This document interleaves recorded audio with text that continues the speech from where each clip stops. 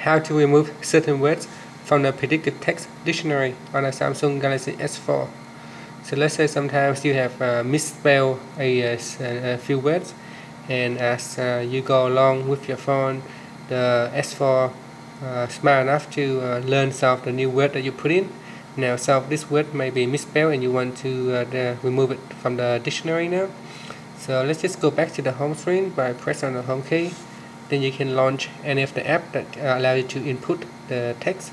So here I'm going to launch my messaging app, and then in here just going to print one of the words I want to remove.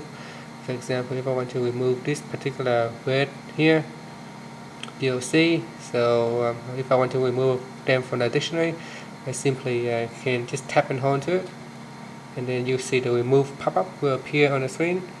Then I can just tap on OK to remove them from my learn words or the predictive text dictionary. Now continue to do this for any of the other words that you want to remove.